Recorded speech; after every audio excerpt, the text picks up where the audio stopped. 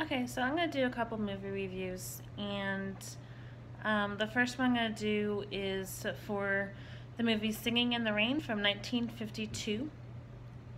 For me, this is one of my favorite movies, and it's definitely one of my favorite musicals of all time. I love musicals. I've said before, musicals are my favorite genre of film. And this movie stars Gene Kelly, Donald O'Connor, and Debbie Reynolds. I was going to say Deborah. Debbie Reynolds. It also has, oh, her name just left me. Rita Moreno in it. She plays a very small role, but and she's more well known for like West Side Story and The King and I. But in this one, she's kind of like a very she has very little screen time, and I think it was one of her first roles. But anyway, and for me, Sing in the Rain was my introduction to Gene Kelly and Donald O'Connor. I had never heard of Donald O'Connor. I had heard of Gene Kelly. I didn't really know a whole lot about him, and I definitely had never seen anything with him in it. And after watching this movie, I fell in love with Gene Kelly and Donald O'Connor, and I went out and found anything and everything I could find with these two in it. And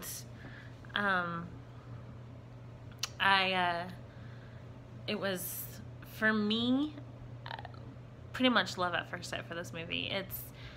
It's humorous, it's touching, it's joyous. It makes you want to go out and I actually did I'm from Oregon originally, so when it would rain, I would go out and I would sing in the rain, and I would try to emulate the dance. And I think it's fun how a couple interesting facts about the movie is in the famous Sing in the Rain scene where Gene Kelly is singing and dancing in the rain.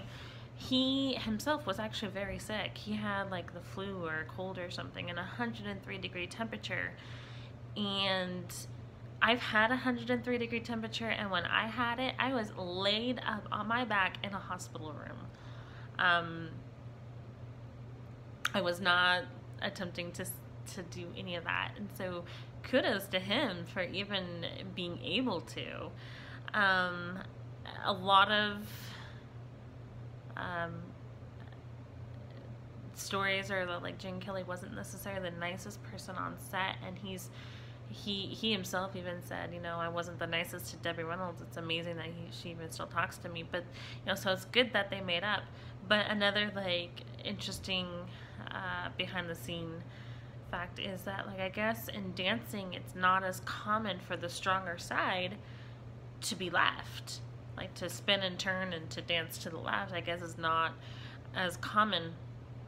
It's more common to go right. And I am a former dancer myself. Not tap dancing. I used to do ballet, and so I wanted to test to see where, you know, if I was stronger on my right or stronger on my left, like which side I was better and more comfortable at. And I go left, so it's interesting to me, and I'm like, oh wow, I'm uncommon.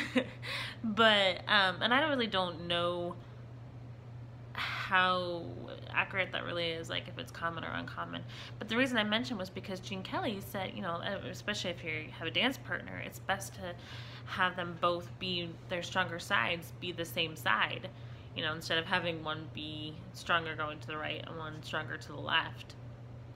But so he asked on O'Connor, because there's a couple dance moves, dance scenes that they did together with like Good Morning and Fit as a Fiddle and Moses Supposes.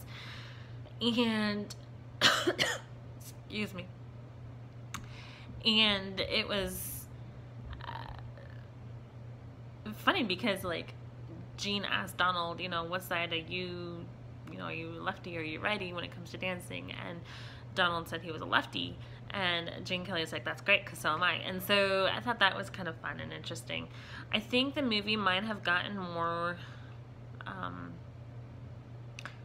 critical acclaim, or more like award acclaim for the time, had Gene Kelly's movie American in Paris not just come out the year before. I know I'd heard once that Gene Kelly thought like the movie he'd be known for was American in Paris, and in reality I really think it's more Sing in the Rain. Sing in the Rain is one of if you look at the AFI list of 100 greatest movies, it's right up there. I think it's like number 5 or something like that. It's like definitely in the top 10 of AFI's greatest movies ever made, and American in Paris is not. Although that is a good movie too. Gene Kelly also co-directed this movie, Singing in the Rain, and he'd done that a couple times with Stanley Donen, but I definitely would give this movie a 10 out of 10. If you haven't seen it, go to Netflix, rent it. It's definitely a movie that everybody should see at least once in their life. Going on with this Gene Kelly theme, just because I am a Kelly girl, I have seen a few movies with Fred Astaire, and I own a few movies with him, and he's good, but I am a Kelly girl all the way. If you ask me which of the two of the Song and Dance Men I prefer from that era, it's definitely Gene Kelly. So going with that, I'm going to also review the movie Anchors Aweigh from 1945, which also stars Frank Sinatra and a very young Dean Stockwell. I personally don't think that Dean Stockwell as a kid looks anything like he does now, and also stars Kathryn Grayson. And for people who may not know who Dean Stockwell is, if you've ever seen the movie, or not the movie, but the TV show Quantum Leap, he plays Al, the hologram. And so to see him as a little kid is kind of weird. I'm like, he was alive back then, but whatever. But this movie for me is actually probably the best Gene Kelly, Frank Sinatra combo movie. And they did 3. They did, in 1949, they also did Take Me Out to the Ball Game and On the Town. And I actually would put even Anchors Aweigh above On the Town. And there's a scene in the movie where if you watch it, you don't even have to look that closely. It's pretty clear, where Frank Sinatra totally loses character, and he stops being Clarence, and he's like Frank Sinatra. There's a scene in the police station, and if you look in the background, you can see Frank Sinatra just cracking up laughing for like 2 seconds, and which I thought was fun to see. I love watching movies repeatedly, because then you see all these different things you didn't see the first time, because when you see it the first time, you're just watching the movie. But if you see it more than once, you start looking for errors, and or sometimes you don't even start looking, you just kind of know, like, oh, well, But, so that for me was really, like, a really fun find, to find just, like, for, like, 2 seconds, Frank Sinatra just totally breaking character and start cracking up. And, the chemistry that they had as, you know, it's 2 friends on the show is great. I think I could totally see why they did 2 more movies together. And,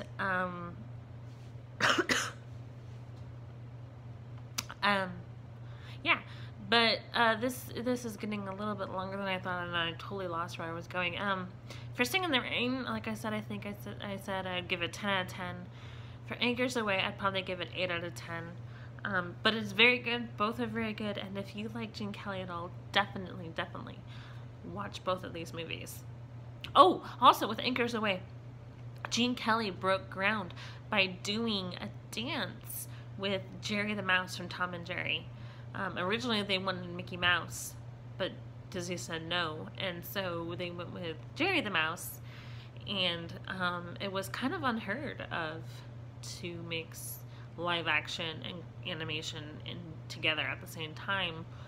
So it was kind of like this, oh wow. And I have heard that Walt Disney kind of regretted not allowing it, but yeah, that was something I just thought of. Alright, now I'm going to sign off. Okay, those are my 2 reviews for Singin' in the Rain 1952 and Anchors Aweigh 1945. 10 out of 10, 8 out of 10.